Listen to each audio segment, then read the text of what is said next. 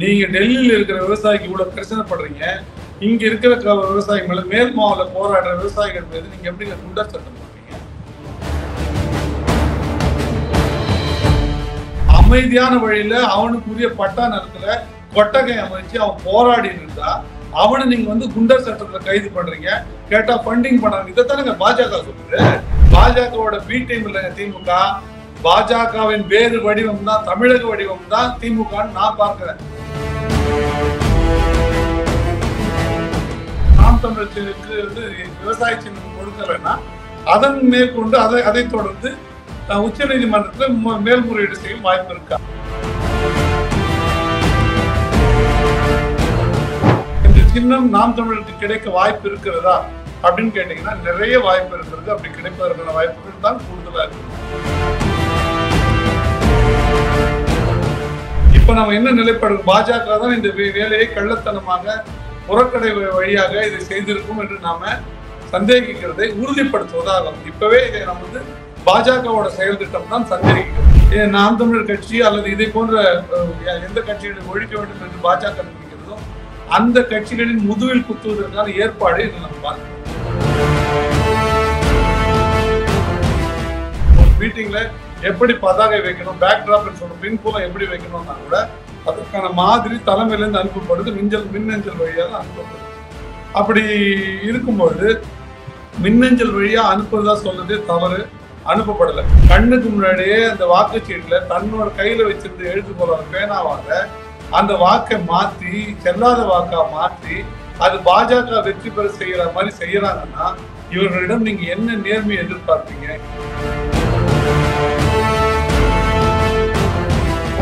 ஆளுங்கட்சியில இருந்து 2 வாக்கு வரும். நடுநிலையாளர்களுக்கே வாய்ப்பு இல்லாம ஆளுங்கட்சி நினைத்த நபர் தான் தலைமை தேர்தல் அதிகாரியா வருவாருன்றதுக்கான செயல் திட்டத்தை சட்டமாகவே பாஜக கொண்டு வந்து சேர்க்கிறது. அப்போ ஜனநாயக படுகொலையை சட்டப்பூர்வமாக செய்கிறது அப்படின்றதுதான் நம்ம பார்க்கணும். நீங்க நேர்மையான உங்களுக்கு பலம் இருக்குல்ல, சண்டை போட தகுதி இருக்குல்ல, உங்ககிட்ட நேர்மை இருக்குல்ல, நாங்க நம்பலங்க, நீங்க நம்பதான் வச்சுங்க. நாங்க இந்த இவிஎம் மிஷின் நம்பல. இவிஎம் மிஷின் கைவிட்டு வர்றதுல உங்களுக்கு என்ன சிக்கல்னு நான் கேட்கிறேன். எந்த நோக்கத்திற்காக ஊடகங்கள் பத்திரிகைகள் தோற்றுவிக்கப்பட்டனோ அந்த நோக்கங்களை குழி தோண்டி புதைத்து விட்டு அந்த மண்மேட்டில் உட்கார்ந்து கொண்டு ஊடக தர்மம் என்று பேசிக்கொண்டு இந்த கருத்து கணிப்புகளை வெளியிடப்படுகிறது. இந்த கருத்து கணிப்புகள் காரி துப்ப வேண்டிய கருத்து கணிப்புகள்.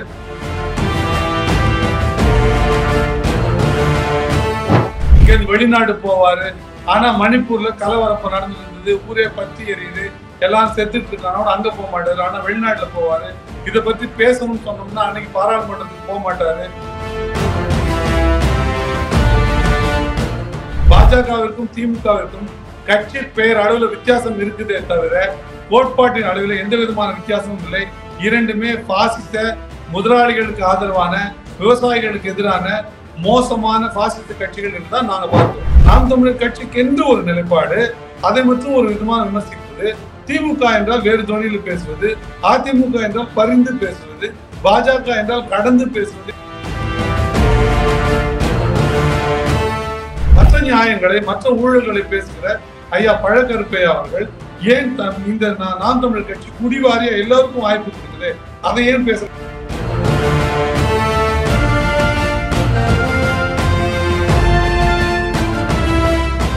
டிஎன் மீடியா பார்வையாளர்களுக்கு தமிழ் வணக்கம்.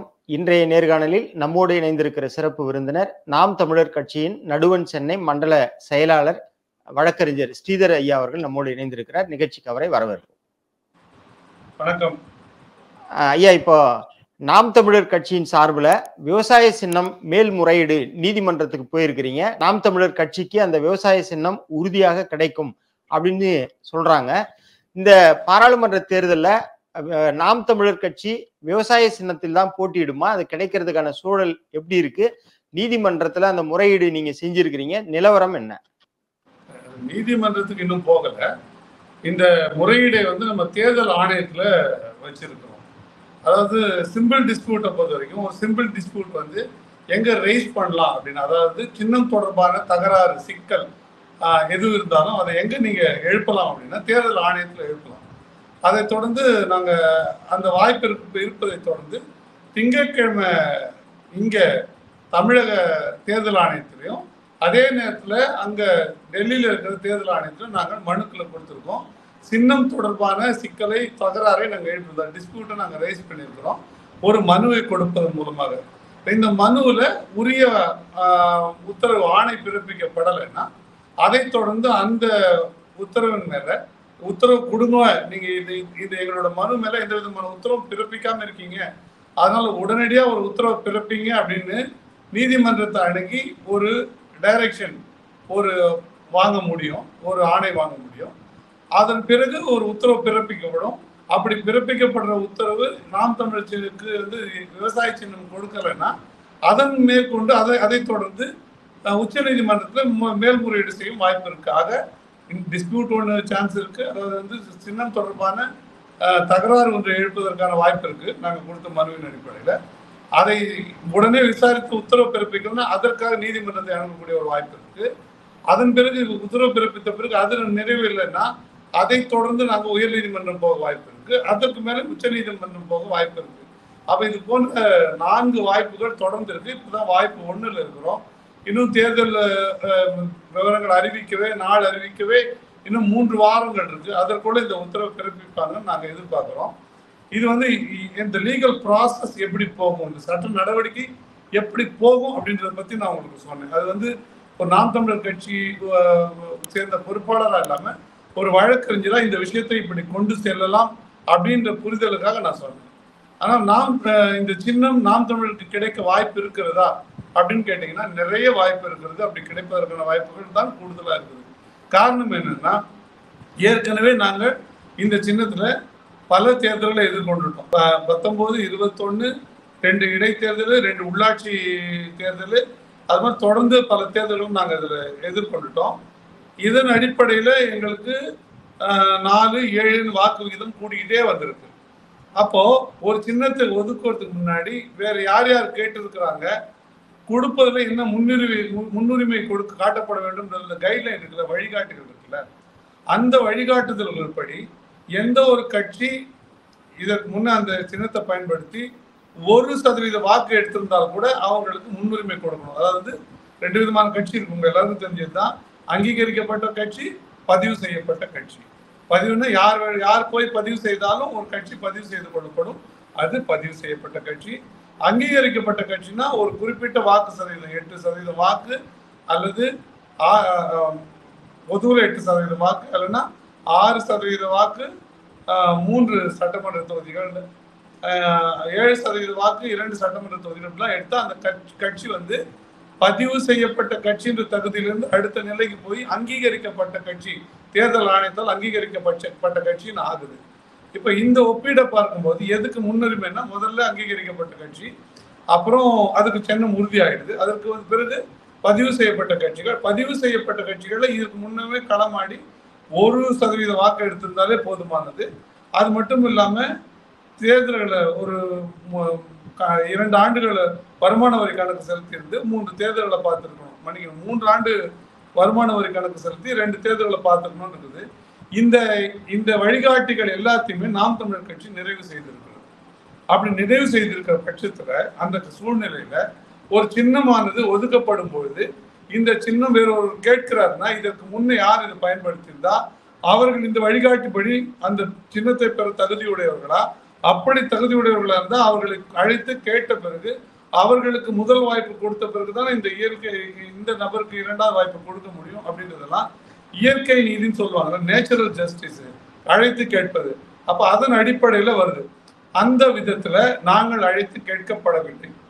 ஒண்ணு, இப்பொழுதும் இந்த சின்னம் ஒதுக்கப்பட்டது என்று சொல்லப்படுகிறதானது அந்த பிஜேபி என்கிற அந்த கட்சியை சேர்ந்தவர் சொல்கிறார்களே தவிர தேர்தல் ஆணைய அலுவல் பூர்வ வெளியீடுகள்ல, அபிஷியல் டிஸ்பிளேல, அபிஷியல் கிராண்ட்ல இது எதுவுமே காட்டப்படல. இந்த சின்னமானது இந்த கட்சிக்கு ஒதுக்கப்படுதுன்னு அதோட வலைத்தளங்கள்ல கூட காணப்படல. அப்படி இருக்கும்பொழுது இதை கொடுத்து விட்டதாக அலுவல் பூர்வமாக அபிஷியலா நம்ம we cannot come to a conclusion, ஒரு முடிவிற்கு நாம் வர முடியாது அப்படின்றது தான் சட்டப்படியான நிலைப்பாடு.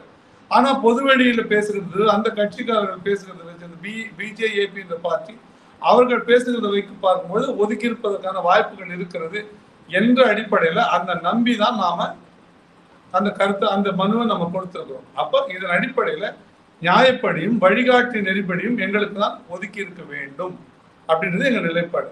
அப்ப இந்த நிலைப்பாடை சரிபார்க்கும் பொழுது இல்ல நம்ம முறை அதாவது அலுவல் பூர்வமான தவறுகளை வந்து தேர்தல் ஆணையம் செய்து விட்டது, அதனால முறையா நாம் தமிழர் கட்சிக்கு தான் ஒதுக்க வேண்டியது சரியானதாக இருக்கும், சட்ட நிலைப்பாடாக இருக்கும் என்று தேர்தல் ஆணையம் உத்தரவிடும் என்று நாம் உறுதியா நம்புறோம். அப்படி நான் உத்தரவிடல, நமக்கு அந்த சின்னத்தை கொடுக்க கூடாதுன்ற ஒரு நிலைப்பாடு வருதுன்னா இப்ப நம்ம என்ன நிலைப்பாடு, பாஜக தான் இந்த வேலையை கள்ளத்தனமாக புறக்கடை வழியாக இதை செய்திருக்கும் என்று நாம சந்தேகிக்கிறதை உறுதிப்படுத்துவதாகும். இப்பவே இதை நம்ம வந்து பாஜகவோட செயல் திட்டம் தான் சந்தேகிக்கிறோம். ஏனென்றால் இந்த சின்னத்தை பெற்றிருக்கக்கூடிய நபரு 2 காரணங்கள் அடிப்படையில் நம்ம இதை யோசிக்கிறோம். இந்த சின்னத்தை பெற்றிருக்கக்கூடிய நபரு பாஜகவிலிருந்து சில ஆண்டுகளுக்கு முன்னே வெளியேறியவர். அவர் பிணக்கு காரணமா முரண் காரணமா அந்த கட்சியை விட்டு வெளியேறியிருக்கார் என்று சொல்லப்படுகிறது. ஆனால் அதற்கு எந்த விதமான தகவலும் இல்லை, உறுதியான தகவல்களும் இல்லை.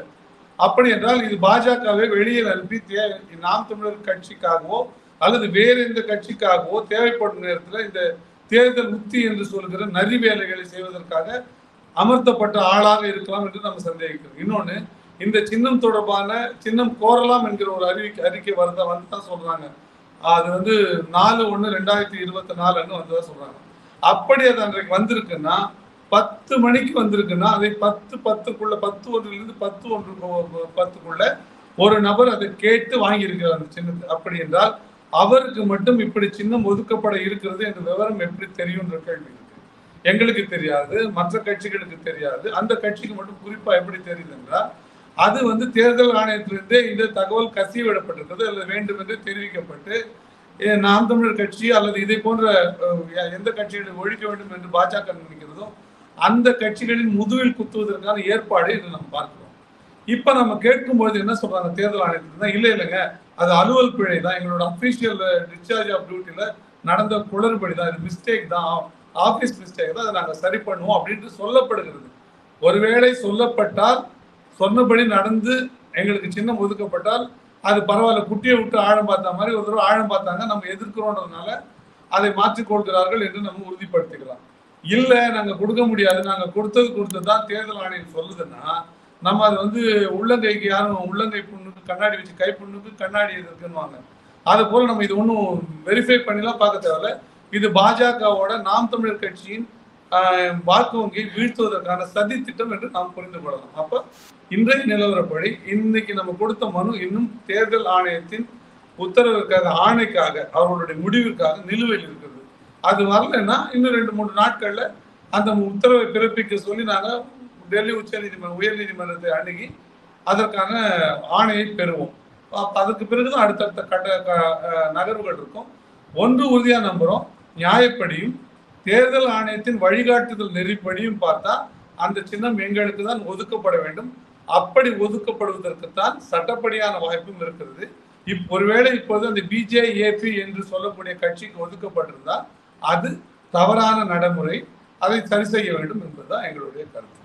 அதாவது நீங்க பாஜகவையும் தேர்தல் ஆணையத்தையும் இந்த சின்ன விவகாரத்துல குறை சொல்றீங்க.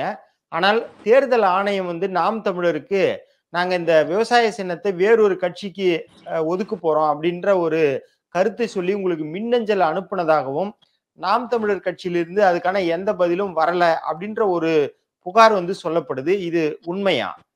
இல்ல, எங்களுக்கு வரலையே. இப்போ எங்களுக்கு ஒரு மின்னஞ்சல் அனுப்பப்பட்டிருந்தா நாங்கள் அதுக்கு தினமும் 100கணக்கான மின்னஞ்சல் வருது கட்சி அலுவலகத்துக்கு, பல தகவல்கள் பெறப்படுது. இப்போ நாங்கள் இந்த போஸ்டர்ஸ்லாம் போடுறோம்ல, பதாகைகள்லாம் போடுறோம்ல, இது எல்லாமே மின்னஞ்சல் மூலமா பெறப்பட்டு தான் அனுப்பப்படுது. ஒரே ஒரு சின்ன திருத்தம் பண்ணணும், எழுத்துப்பிழை இருக்குன்னா கூட நாங்கள் வாட்ஸ்அப் செயலி பயன்படுத்துறதுல மின்னஞ்சல் மூலமா தான் அனுப்போம். ஒரு மீட்டிங்ல எப்படி பதாகை வைக்கணும், பேக் டிராப்னு சொல்லணும், பின்புலம் எப்படி வைக்கணும்னா கூட அதற்கான மாதிரி தலைமையிலேருந்து அனுப்பப்படுது, மின்னஞ்சல் வழியாக தான் அனுப்பப்படுது. அப்படி இருக்கும்போது மின்னஞ்சல் வழியா அனுப்புறதா சொல்றதே தவறு, அனுப்பப்படலை. நான் இன்னும் இப்படி சட்டப்படியா கேட்கிறேன். அதாவது சர்வீஸ்ன்னு சொல்லுவாங்க, ஒரு தகவலை எப்படி தெரிவிக்க வேண்டும், நீதிமன்றத்துக்கு ஒரு நடைமுறை இருக்கு. அந்த நடைமுறைப்படி ஒரு பதிவு தபாலில் தான் ஒரு தகவலை அனுப்ப முடியுமே தவிர, இப்போ இடுமோனம் கார்த்தி அவர்களுக்கு கூட வந்து வாட்ஸ்அப்ல அனுப்பிச்சாங்க சம்மன் இந்த என்ஐஏ. அப்படி அனுப்ப முடியாது. சட்டப்படி அது செல்லத்தக்கதில்லை, ஏற்கத்தக்கதில்லை. நாங்கெல்லாம் கோர்ட்ல வழக்கு நடத்துறதுக்காக சிவில் வழக்குகள்லாம் நாங்கள் சம்மன் அனுப்புறோமே, மின்னஞ்சல் அனுப்புறோம், இல்லை வாட்ஸ்அப்ல அனுப்புறோமா, இல்லை ஃபோன் நம்பருக்கு அனுப்புறோமா?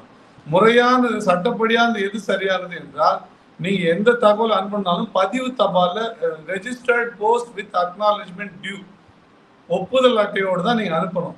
அப்படி இருக்கும்பொழுது நான் மின்னஞ்சல் அனுப்பிட்டா என் தகவல் தெரிவதற்காக நான் சொல்றேன். அது ஒரு அடிஷ்னல் இன்ஃபர்மேஷன், கூடுதல் தொடர்பு சாதனமா பயன்படுத்தலாம்.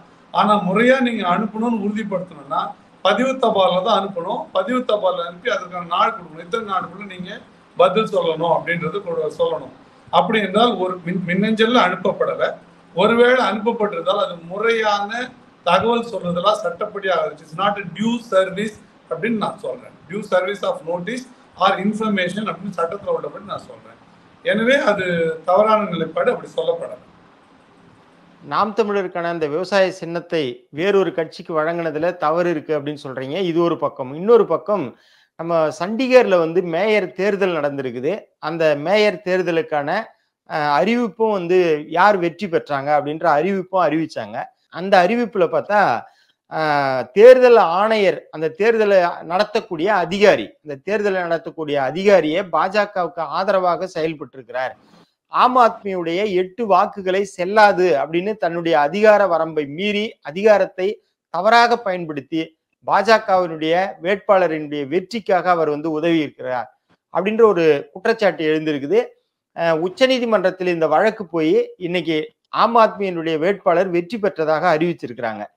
இதன் மூலமா இந்த பாஜக வரக்கூடிய பாராளுமன்ற தேர்தலில் நாடு முழுக்க இது போன்ற தவறை செய்வதற்கான வாய்ப்புகள் அதிகம் இருக்கு அப்படின்ற ஒரு குற்றச்சாட்டும், இன்னொரு பக்கம் இந்த இவிஎம் மிஷின் அப்படின்னு சொல்ற அந்த எலக்ட்ரிக்கல் அந்த ஓட்டு போடுற மிஷின்லயே வந்து இவர்கள் தவறு செய்வதற்கான வாய்ப்புகள் அதிகமா இருக்குது அப்படின்னு சமீபத்துல விசிக சார்பில் கூட ஆர்ப்பாட்டம் நடத்தினாங்க.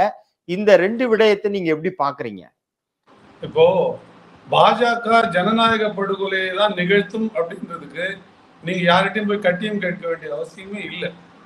அது ஜனநாயக படுகொலையை தான் இப்ப செய்யும். ஆனா அந்த படுகொலையை மறைவாக செய்யும் என்று நாம் நம்பிக்கொண்டிருந்த காலகட்டங்கள்ல இந்த அட்டூழியங்களை, அழிச்சாட்டியங்களை, அநியாயங்களை மறைவா செய்யும் என்று நம்ம எதிர்பார்த்து கொண்டிருந்த நேரங்கள்ல இல்லை, நாங்க எவ்வளவு பெரிய பாதக செயலையும் நாங்க நேரடியா செய்வோம், 100 பேர்ல 1000 பேர்ல உலகத்துல இருக்கிற எல்லாரும் பார்த்து கொண்டே இருக்கும் போதே நாங்க செய்வோம் அப்படின்ற தொனியில இது நடந்திருப்பதாகத்தான் நான் பார்க்கிறேன். ஏங்க, ஒரு தேர்தல் நடத்துகிற அதிகாரி ஒரு நீதிபதியை போல சம வாய்ப்புகளை கொடுத்து நடுநிலை வழுவாமல் நடந்து கொள்ளணும்னு எதிர்பார்க்கப்படுது. அதனாலதான் அவர் தேர்தல் நடத்தும் அதிகாரியை நம்ம நியமிப்பாங்க. அப்படிப்பட்ட ஆட்களை தான் நியமிக்கணும். ஆனா கண்ணுக்கு முன்னாடியே தான் விரும்புகிற ஒரு கட்சி அல்லது தன்னை எந்த கட்சி இந்த பொறுப்பில் நியமித்ததோ அந்த கட்சிக்கு சாதகம் செய்யும் விதத்துல கண்ணுக்கு முன்னாடியே அந்த வாக்குச்சீட்டுல தன்னோட கையில வச்சிருந்த எழுதுகோல பேனாவால அந்த வாக்கை மாற்றி செல்லாத வாக்கா மாற்றி அது பாஜக வெற்றி பெற செய்யற மாதிரி செய்யறாங்கன்னா இவர்களிடம் நீங்க என்ன நேர்மையை எதிர்பார்ப்பீங்க? இன்னொன்னு, நீங்க சண்டிகர்ன்றது ஒரு சின்ன ஒரு நகரங்க. ஒரு ஒரு ஒரு நம்ம சென்னை அளவிற்கு கூட இல்லை, ஒரு சிறிய நகரத்திற்கு நீங்க இவ்வளவு தேர்தல் அநியாயங்கள்ல ஈடுபடுவீங்க, வெற்றி என்று இது அடையிறதுக்காக அந்த ஆணவத்தோட செயல்படுவாங்கன்னா இவங்க பாஜக. நீங்க கற்பனை செய்து பாருங்க, இந்த ஒட்டுமொத்த இந்திய நிலப்பரப்புக்கான தேர்தலில் நம்ம என்ன நேர்மையை எதிர்பார்க்க முடியும்னு பாருங்க. நீங்க இது ஒரு சின்ன ஒரு பானை சோற்றுக்கு ஒரு பதம்னு வாங்கல, அது போலதான் இந்த நிகழ்வு. நீங்க இன்னும் ஆழமா பாருங்க, எத்தனை விதமான ஜனநாயக படுகொலைகள் நடந்திருக்குன்னு பாருங்க. தேர்தல் ஆணையமும் இந்திய அரசும் சேர்ந்து இது போல ஜனநாயகத்துக்கு எதிராக செயல்படும் போது இப்ப நாம் தமிழர் போன்ற ஒரு சாதாரண சாமானியர்கள் தொடங்கின இந்த கட்சி இன்றைக்கு வளர்ந்திருக்குது. இப்ப இந்த மாதிரி நாம் தமிழர் கட்சி போன்றவர்கள் மக்களை நம்பி இந்த ஜனநாயகத்தை நம்பி தேர்தல் களத்துக்கு வரும்போது இந்த மாதிரியான முறைகேடுகள் நாம் தமிழர் கட்சி போன்ற கட்சிகள் அதிகாரத்துக்கு வர்றதுக்கு ஒரு பெரும் சவாலாக இருக்காதா? இதை எப்படி பாக்குறீங்க? உறுதியா சவாலா தான் இருக்கும். அதுல உங்களுக்கு எந்த விதமான சந்தேகம் வேண்டாம். நிச்சயமான சவால் தான். சாதாரணமா மக்களை அணுகிற விஷயத்துல ஆரம்பிச்சு, இந்த தேர்தல் செலவினங்கள் ஆரம்பிச்சு, வாக்குக்கு பணம் கொடுக்கிற இந்த கட்சிகளை சமாளிப்பதில் ஆரம்பித்து இந்த சிக்கல்களை எல்லாம் தாண்டி இப்ப புதிதாக இந்த இவிஎம் மெஷின் என்கிற ஒரு பிசாசு, அந்த சனி என்கிற ஒரு சவாலா வந்து நிற்குது. ஆனா இதையும் விட்டு விட்டு நம்ம போயிட்டா இந்த மக்களை யார் காப்பாற்றுவார், இந்த விஷயங்களை யார் கொண்டு வந்து மக்களிடம் சேர்ப்பார்ன்ற கேள்வி இருக்குல்ல. நாமளும் இது கச்சப்பட்டு கொண்டு போயிட்டோம்னு வச்சுங்களேன், இந்த இந்த அவர்களுக்கு எதிர்ப்பை யார் செய்வா, இந்த மாற்று அரசியலை யார் சொல்ல முடியும், இதற்கான முயற்சிகளை யார் முன்னெடுக்க முடியும்ன்ற கேள்வி இருக்குல்ல. அந்த கேள்விகளை சிந்தித்து பார்த்துதான் எந்த விலை கொடுத்தாவது எப்படி ஆகிலும் இந்த ஜனநாயகத்தை நாம் நிலைநாட்ட வேண்டும் என்கிற தீராத தாகமும் எண்ணமும் வெறியும் இருக்கிறதுனால்தான் இதையும் தாண்டி தொடர்ந்து நாம இதை பயணிக்கிறோம். இல்ல பாஜகவோட சேர்ந்து நீங்க இதற்கு முன்னாடி இந்த காங்கிரஸ் அரசு இப்படி வந்து அரசியல் படுகொலை ஜனநாயக படுகொலை செய்யலைன்னா செய்ததுங்க, செய்யலன்னு சொல்ல முடியாது. எனக்கு தெரிந்து இந்த சுதந்திர இந்தியாவில் விடுதலை பெற்ற இந்தியாவில் ஐயா TN சேஷன் என்கிற ஒரு மாமனிதனை தவிர வேறு எந்த தேர்தல் தலைவரும் முறையாக சட்டப்படியாக கட்சி சார்பு இல்லாமல் ஆளுபவர்களின் விருப்பத்திற்கு துணை போகாமல் செயல்பட்ட என்ற தேர்தல் ஆணையர்கள் எவருமே இல்லை. அப்படி பார்க்கும்போது என்ன நமக்கு தெரியுதுன்னா, அப்ப எல்லாரும் இப்படிதான் இருக்காங்க. ஆனா என்னன்னா, இதை நியமிக்கிற முறை, இதற்கான ஆட்களை அமர்த்துகிற முறை இருக்குல்ல, இதிலெல்லாம் காங்கிரஸ் கொஞ்சம் சிந்திச்சது, கொஞ்சம் யோசிச்சது, கொஞ்சம் கூச்சப்பட்டது, கொஞ்சம் வெக்கப்பட்டது. அதுல திருடுறதுலயே அவன் கொஞ்சம் சம்சாரி திருட, இவன் போகுபடி திருடுவாங்க, இங்க இந்த பக்கம் சென்னை பக்கம் சொல்லுவாங்க, வந்து போகுபடி திருட. அப்படி பார்க்கும்பொழுது நீங்க என்ன பார்க்கலாம்னா, எந்த தவறையும் சட்டப்படியா மாற்றிக்கிட்டு செய்யக்கூடிய தன்மை பாஜகவிற்கு இருக்கு அப்படின்றது நாம புரிந்து கொள்ளலாம். எப்படி நீங்க அதை இன்னும் கொஞ்சம் ஆழ்மை யோசனை பண்ணி வச்சுங்கன்னா, இப்போ தேர்தல் கமிஷனர் யார் யார் நியமித்துக் கொண்டிருந்தார் பாத்தீங்கன்னா, இதற்கு முன்பு பிரதமர், எதிர்கட்சி தலைவர், மூன்றாவதாக உச்ச நீதிமன்ற நீதிபதி, இவங்க 3 பேரும் தான் பேனல்ல கொடுக்கக்கூடிய அந்த எலெக்ஷன் CEC என்று சொல்லக்கூடிய சீஃப் எலெக்ஷன் கமிஷனரை நியமிப்பதில் அங்கம் வகித்துக் கொண்டிருந்தாங்க. ஆனால் இப்ப என்ன இவங்க சட்டத்தை கொண்டு வந்து என்ன மாத்துறாங்கன்னா, பிரதம மந்திரி, எதிர்கட்சி தலைவர், பிரதமரால் நியமிக்கக்கூடிய ஒரு கேபினெட் அமைச்சர், இவங்க 3 பேரும் சேர்ந்து இந்த சீஃப் எலெக்ஷன் கமிஷனர் என்று சொல்லக்கூடிய தலைமை இந்திய தேர்தல் அதிகாரி நியமிப்போன்றாங்க. அப்போ ஒரு ஓட்டு எதிர்கட்சி தலைவரோட ஓட்டு, ஒரு ஓட்டு இதுக்கு முன்ன இருந்த முறை சொல்றேன், ஒரு ஓட்டு வந்து ஆளுங்கட்சி தலைவர் அதாவது பிரதமரோட ஓட்டு, மூன்றாவதா இது சரியா எந்த பக்கம் இருப்போ அது அந்த நபருக்கு உச்ச நீதிமன்ற நீதிபதி வாக்களித்து அந்த தேர்தல் ஆணையரை தலைமை தேர்தல் அதிகாரி நியமிப்பாங்க. இப்ப இது ஒரு சாய்வா போகுது. நீங்க எதிர்கட்சி தலைவர் ஒரு வாக்கு கொடுப்பாரு, ஆளுங்கட்சியில இருந்து 2 வாக்கு வரும். நடுநிலையாளர்களுக்கே வாய்ப்பு இல்லாம ஆளுங்கட்சி நினைத்த நபர் தான் தலைமை தேர்தல் அதிகாரியா வருவாருன்றதுக்கான செயல் திட்டத்தை சட்டமாகவே பாஜக கொண்டு வந்து சேர்க்கிறது. அப்போ ஜனநாயக படுகொலையை சட்டப்பூர்வமாக செய்கிறது அப்படின்றதான் நம்ம பார்க்க முடியுது. இதை தாண்டி நீங்க பாஜகவிடம் என்ன எதிர்பார்க்கீங்க? இன்னொரு பக்கம் EVM மிஷின்ல ஏகப்பட்ட குளறுபடிகள் இருக்குது அப்படின்றது நம்ம எல்லோரும் அறிந்தது, தொடர்ச்சியா பேசப்படுகிறது.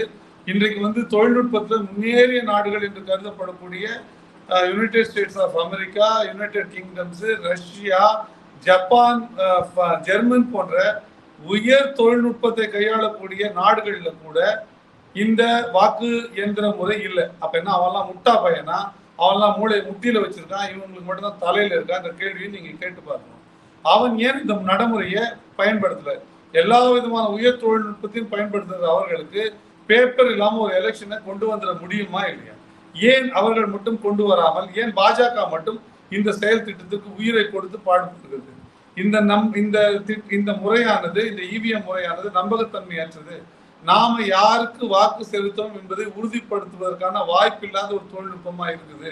அதனால இதை நம்ம கைவிட வேண்டும் என்று இப்ப வந்து காங்கிரஸ் கூட கழுத்தறுத்து கத்துது.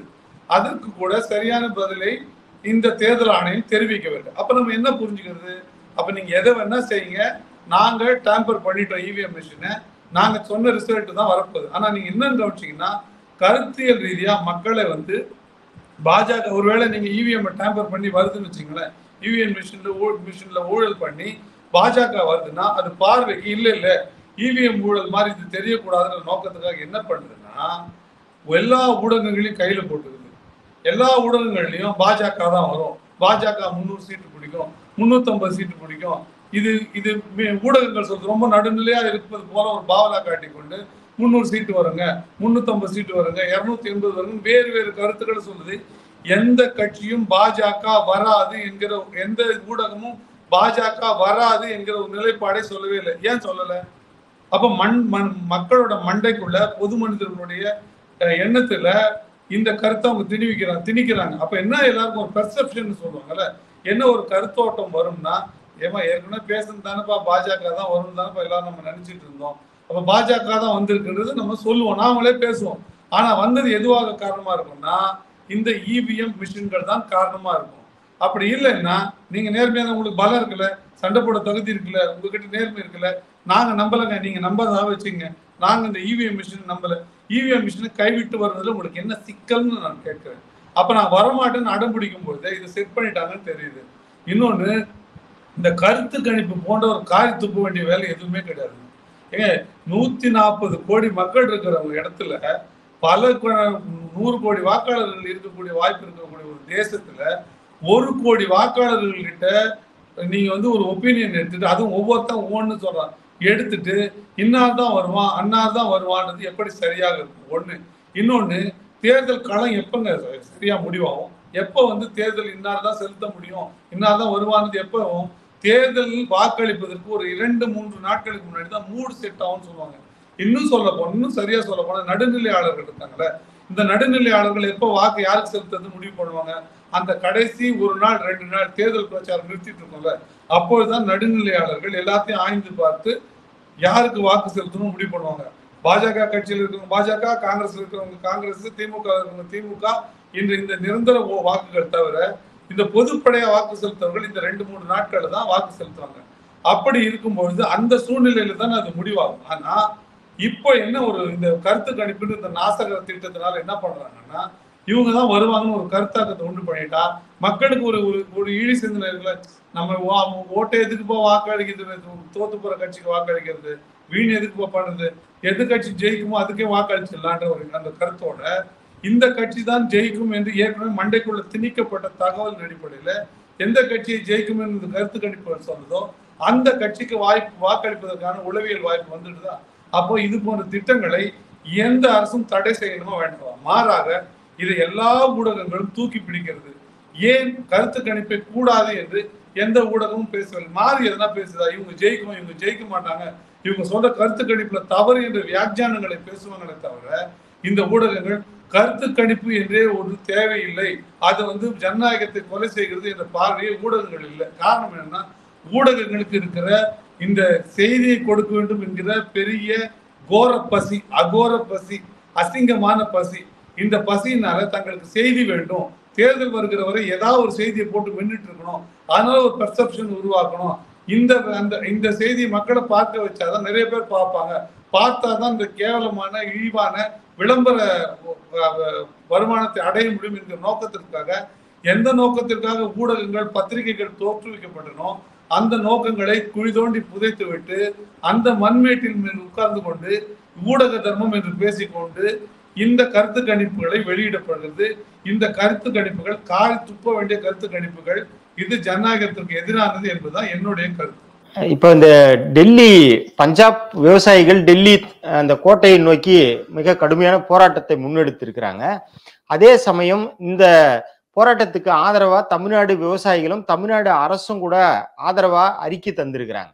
இன்னொரு பக்கம் என்ன குற்றச்சாட்டு சாட்டுறாங்கன்னா, மேல்மா சிப்காட் விவசாயிகள் சென்னையில நம்முடைய தமிழ்நாடு முதலமைச்சரை சந்திக்கிறதுக்காக வராங்க, ஆனால் அந்த விவசாயிகள் வரக்கூடாது அப்படின்னு சொல்லி காவல்துறையால் தடுக்கப்பட்டிருக்கிறாங்க. இன்னொரு பக்கம் இன்னைக்கு வேளாண்மை பட்ஜெட் வந்து நேற்று அறிவிச்சாங்க. அந்த வேளாண்மை பட்ஜெட்ல வந்து உழவரை உயிராக நினைக்கிறோம் அப்படின்னு தமிழ்நாடு முதலமைச்சர் பேசியிருக்கிறார். இந்த முரண்களை எல்லாம் நீங்க எப்படி பாக்குறீங்க? நீங்க என் தாயை பழிக்காதடா வேசிக்கு பிறந்தவனே என்று சொன்னான் ஒருத்தன். அது போல முழுக்க முரணான கருத்துக்களை தான் நான் இதை பார்க்கிறேன். ஏங்க, நீங்க டெல்லியில் இருக்கிற விவசாயிக்கு இவ்வளவு பிரச்சனைப்படுறீங்க, இங்க இருக்கிற விவசாயிகள் மேல மேல் மாவட்ட போராடுற விவசாயிகள் மீது நீங்க எப்படி குண்டர் சட்டம் போடுறீங்க? இங்க இருந்து நீங்க போய் இங்க இருந்து பல 1000 கிலோமீட்டர் தள்ளி இருக்கிற டெல்லி நடத்துற விவசாயிகளுக்கு நீங்க நேசக்காரன் நீட்டுறீங்கன்னா, உங்க ஆட்சிக்கு உட்பட்ட பகுதிகளில் இருக்கிற இந்த தமிழ்நாட்டில் இருந்த அருள்ற தம்பி இங்க வந்து போராட்டத்தில் ஈடுபட்டான் என்ற ஒரே காரணத்துக்காக அந்த தம்பி மேல நீங்க குண்டர் சட்டம் போட்டீங்களா இல்லையா? இப்போ லக்கிம்பூர்ல விவசாயிகள் போராட்டத்துல ஜீப் விட்டு ஏத்துனாங்க ஒரு பொறுக்கி, இன்னுமே அவன் மேல கேஸ் முடியாம இருக்குது. அந்த பொறுக்கிக்கும் இப்ப இந்த செயல்பாட்டுக்கு என்ன பெரிய வித்தியாசம் இருக்குது? அவன் கொன்னா நீங்க குண்டர் தடுப்பு சட்டத்துல 7 விவசாயிகளை போடுவீங்க. நீங்க வந்து விவசாயியோட நலன்களை காப்பீங்க நீங்க சொல்லுவீங்க. அதை நாங்க கேட்கணும். நான் கேட்கிறேன், போன முறை விவசாய பட்ஜெட் போட்டாங்க, விவசாயிகளுக்கு ஒதுக்குனாங்கல்ல, அதை பற்றி ஒரு வெள்ளை அறிக்கை கொடுக்க சொல்லுங்க. சென்ற ஆட்சியில் இருந்ததை விட இந்த ஆட்சியில உரமானியம் குறைக்கப்பட்டிருக்கதா இல்லையா சொல்லுங்க. உரத்து கொடுக்கறதோட அளவு குறைக்கப்பட்டிருக்கதா இல்லையா சொல்லுங்க.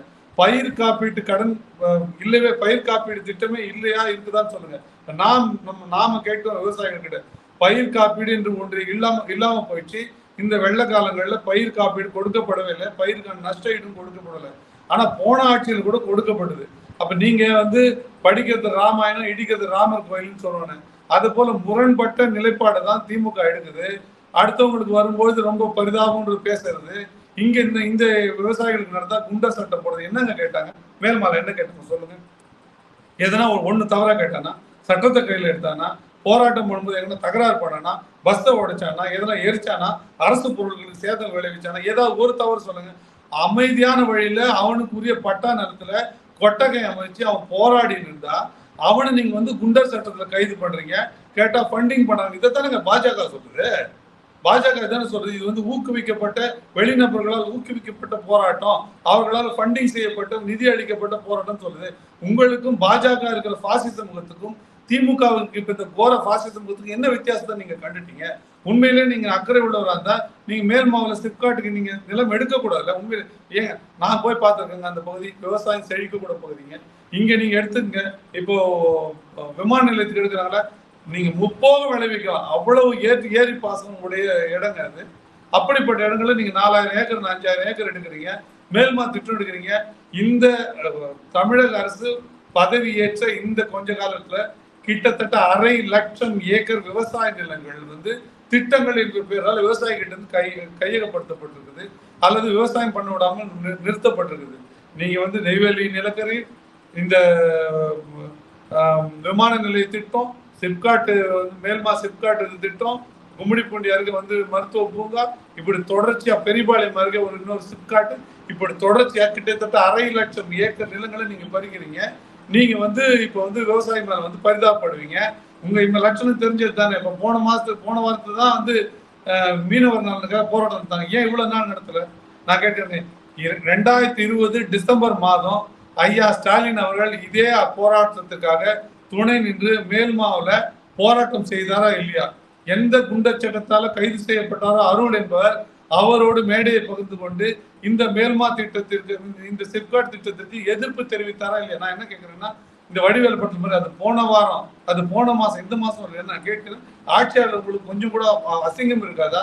சிந்திக்க மாட்டீங்களா? இவ்வளவு வெட்ட வெளிச்சமா இவ்வளவு ஒரு இரட்டை நிலைப்பாடு எடுக்குமே சாதாரண மான உணர்வு உள்ளவர்கள் கூட இது புரியுங்க.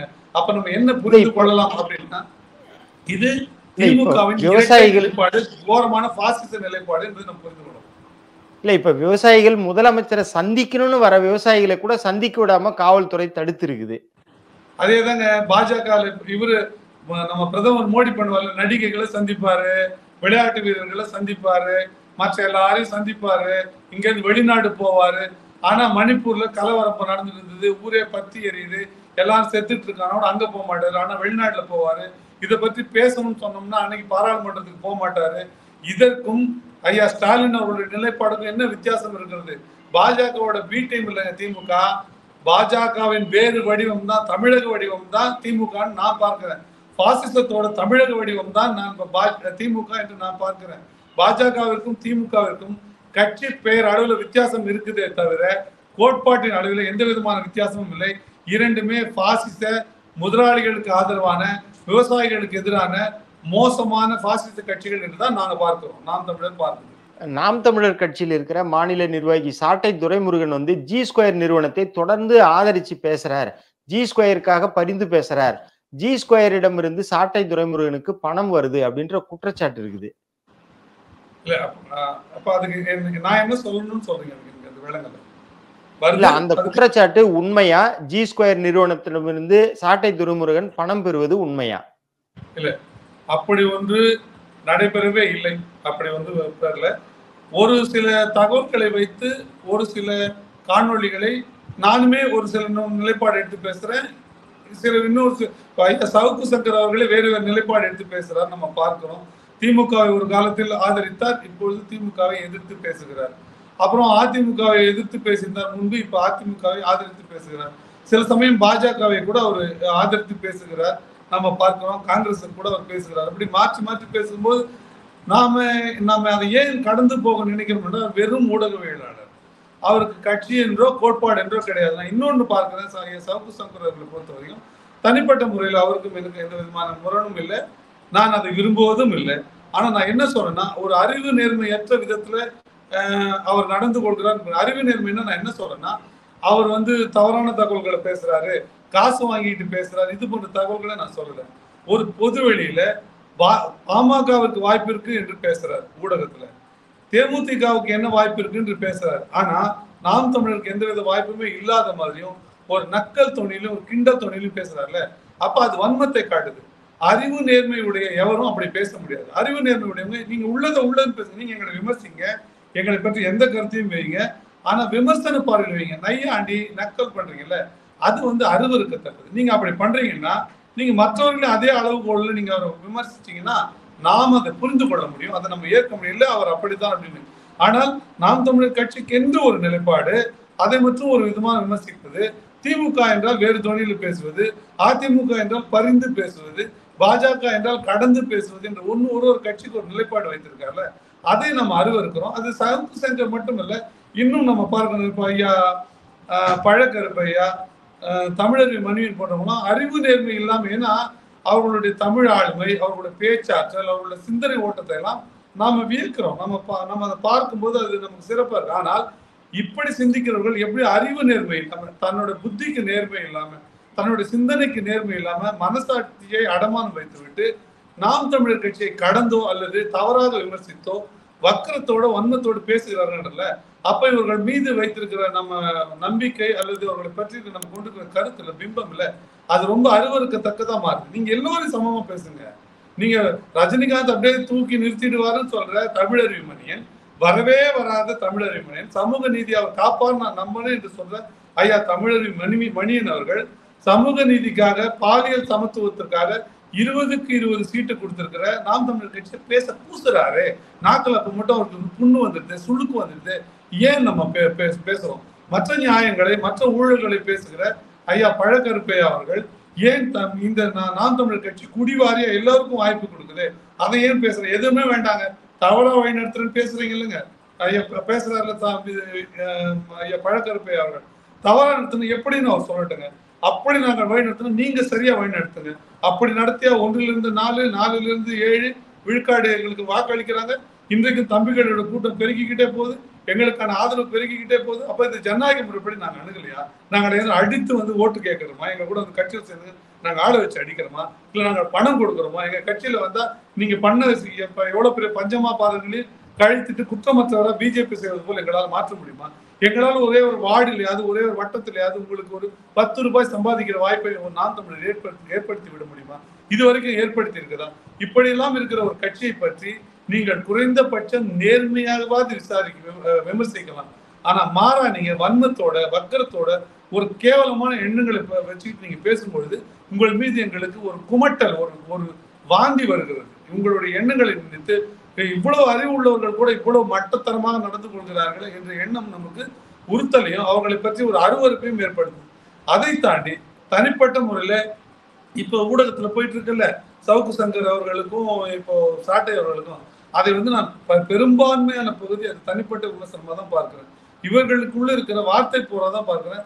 இது நாம் தமிழர்கள் நீங்க இதுல இழுக்க வேண்டிய தேவையில்லை. சவுக்கு சங்கரை பற்றி நீங்க விமர்சனம் கேட்டீங்கன்னா அதை நான் இப்படித்தான் பார்க்கிறேன். அவர் அறிவு நேர்மையற்ற விதத்துல நடந்து கொள்கிறார். எங்களையும் விமர்சிக்க அவருக்கு ஒரு ஊடகவியலாளராக உரிமை உள்ளது. ஆனா நேர்மையா விசாரிக்கணும். நையாண்டி பண்ணவோ, கிண்டல் பண்ணவோ, பேசவோ அவருக்கு உரிமை இல்லை. ஆனா அதை கூட நாங்க கடந்து போறோம். ஏன்னு வச்சீங்களேன், இவர் போன்ற ஆட்களிடம் நம்ம சண்டை செய்வதால நேரத்தை நம்ம விரைவுபடுத்திக் கொண்டிருக்கோம். ஒரு தனிப்பட்ட நபர் மீது தாக்குதல் ஏற்படுத்துவதற்கோ இல்லது அவரோடு பேசிக்கொண்டு நாம் அடைய போவதுன்னு இப்ப சவுக்கு சங்கர் இப்படிப்பட்டவர் என்ற ஒரு பிம்பத்தை நம்ம காட்டுறோம்னு வச்சுக்கோங்களேன், அதன் மூலமா மக்களுக்கு விளையக்கூடிய நன்மை என்ன? என்னை பத்தி ஒருத்தர் குறை சொல்றாரு, நீங்க ஸ்ரீதர் நீங்க மோசமானவர்னா நான் அவருக்கு தனிப்பட்ட முறையில நான் விளக்க வேண்டிய தேவையே இல்லைன்னு நான் நினைக்கிறேன். ஆனா நாம் தமிழர் கட்சி சேர்ந்த ஸ்ரீதர் இந்த தவறை செய்திருக்கிறார்னு ஒருவேளை ஒரு விமர்சனம் வரும் என்றால், நாம் தமிழர் கட்சிக்கு இது சம்பந்தம் இல்லை, தனிப்பட்ட முறையில் எனக்கு ஒருவேளை தொடர்பு இருந்தால் கூட அப்படி சொல்ல வேண்டிய நிலைப்பாடு இருக்கிறதே தவிர, தனிப்பட்ட விதமா கோட்பாடுகளுக்கு நமக்கு என்னங்க சம்பந்தம் இருக்கு? நான் என்ன பார்க்கிறேன்னா, நாம் தமிழர் கட்சி கோட்பாட்டிற்கும் தனிநபர் வெளியிடுகிற கருத்துக்களுக்கும் எந்த விதமான தொடர்பும் இல்லை. நாம் தமிழர் கட்சி சொல்லுகிற கோட்பாடு தொடர்பான வெளியான காணொளி குறித்து ஏதாவது விமர்சனம் இருக்குதா? ஐயா சவுக்கு சங்கர் பேசட்டும், அதற்கு நாம பதில் சொல்ல கடமைப்பட்டோம். சவுக்கு சங்கர் அவர்களுக்கு ஒரு காலகட்டத்திலும் ஒரு அஜெண்டா, ஒரு தேவை இருக்குது. ஒரு நேரத்துல ஒரு திமுக தான் அவர் என்ன ஆனஸ்டா அவர் நம்பினார்னு நான் வச்சுக்கிறேன். திமுக நன்மை செய்திடும் என்று நம்பியதால் அவர் பேசினார். இப்பொழுது திமுக ஊழல் செய்கிறது என்பதால் இப்பொழுது எதிர்த்து பேசுகிறார் என்பதை கூட நான் ஏற்றுக்கொள்கிறேன். அது கூட அவரோட நிலைப்பாடு புரிஞ்சு. ஆனா அப்படி திமுக கெடுதல் செய்து விட்டது என்று ஒரு முடிவுக்கு வந்தால் அடுத்து யாருக்கு ஜனநாயக அடிப்படையில் வாய்ப்பு இருக்கிறது என்று பார்க்கும்பொழுது, அதிமுகவை பேசுகிற சவுக்கு சங்கர் அவர்கள், பாஜகவை பேசுகிற சவுக்கு சங்கர் அவர்கள் மற்ற எந்த கட்சியும் விட கூடுதல் வாக்கு எடுத்து பாஜகவை, பாமகவை, விசிகாவை, தேமுதிகவை விஞ்சி நிற்கிற நாம் தமிழர் கட்சிக்கு இதுல ஒரு வாய்ப்பு இருக்கு வரணும் என்று பேசணுமா? அது நேர்மையான அறிவு நேர்மையுடைய அது ஒரு உரையாடலா, அல்லது அவர் அதிபர் என்று நையாண்டி செய்வது ஒரு நேர்மையான ஊடகவியலாளரோட பார்வையா? அப்போ சவுக்கு சங்கர் சிறையிலிருந்து சவுக்கு சங்கர் சிறையிலிருந்து வந்தப்ப நேரா சீமான் அவர்களை தான் போய் சந்திச்சாரு. இல்ல அதை அவர் சந்திச்சாரு. அவர் கைதை இன்னமும் நாங்கள் எதிர்க்கிறோம். ஏனென்றால் அது சவுக்கு சங்கர் என்கிற நபரின் தனிநபர் மீதான கைதான் நாங்க பார்க்கல. அது ஒரு ஊடகத்தவரின் ஒரு கருத்தை வெளியிடக்கூடிய கருத்து சுதந்திரத்துக்கு எதிராக நடத்தப்பட்ட வன்முறையாக நாங்க பார்க்கிறோம். மறுபடியும் கூட சவுக்கு சங்கர் ஏதேனும் ஒரு நியாயமான கருத்தை அரசு செய்கிற ஊழலை வெளிப்படுத்தி அதனால் அவர் கைது செய்யப்பட்டால், இந்த திமுக அரசு அவர் மீது நடவடிக்கை எடுத்தால் அப்பொழுதும் கண்டிக்க வேண்டிய பொறுப்பும் கடமையும் எங்களுக்கு இருக்கிறது. இப்ப சவுக்கு சங்கர் அப்படி பேசிட்டாரு, அதனால நாங்க அவருக்கு பதிலுக்கு பேச மாட்டோம் என்று சொல்லுகிற இழி மனப்பான்மை எங்களுக்கு கிடையாது. ஏனென்றால் சவுக்கு சங்கர் என்கிற தனிநபர் மீது எங்களுக்கு எந்தவித அக்கறையோ விருப்பமோ வெறுப்போ கிடையாது. ஆனால் அவர் வெளியிடுகிற கருத்து மீது அது அவர் மீது அவர் வெளியிடுகிற கருத்து மீது எங்களுக்கு ஒரு பார்வை உண்டு. அவர் ஒருவேளை நியாயமான கருத்தை வெளியிட்டு அந்த கருத்தை, அந்த ஜனநாயக கருத்தை எந்த அமைப்பும் முடக்க நினைக்குமே ஆனால் நாங்கள் குரல் கொடுப்போம். அதற்கான கடமையும் தேவையும் எங்களுக்கு இருக்கிறது. அது சவுக்கு சங்கருக்கு ஆதரவானது அல்ல. மாறாக ஜனநாயகத்தை காப்பாற்ற வேண்டிய பொறுப்பில் இருக்கிற எந்த கட்சியும் செய்ய வேண்டிய வேலை என்று நாங்கள் பார்க்கிறோம். இதற்கு முன்பாகவும் சவுக்கு சங்கர் இந்த கைதுக்கு உள்ளாயிட்டார் என்ற காரணத்திற்காக நாங்கள் அந்த கண்டனத்தை வெளியிடல. ஒரு ஊடகவியலாளர் கருத்தை பேச விடாமல் கைது செய்யப்பட்டார் என்ற ஒரே காரணத்துக்காக தான் நாங்கள் வெளியிட்டோம். எங்களுக்கு நேர் எதிர்ப்பு நிலைப்பாட்டை கொண்டிருக்கிற கிஷோர் அவர்கள் பாஜகவில் இருந்த பொழுதும் இந்த கைதை நம்ம கண்டிச்சோம். மாரிதாஸ்கான கைதையும் நம்ம கண்டிச்சோம். அப்போ நம்மளுடைய கண்டனம் தனிநபரை நோக்கி அல்ல.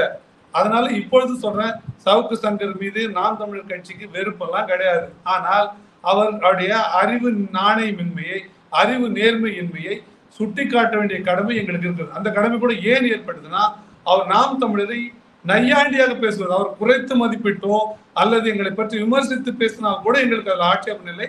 இந்த ஜனநாயக அமைப்பிலே எங்களை பற்றிய கருத்தை அவர் பேச உரிமை உண்டு. அவர் பேச வேண்டும் என்றுதான் நாங்கள் எதிர்பார்க்கிறோம்.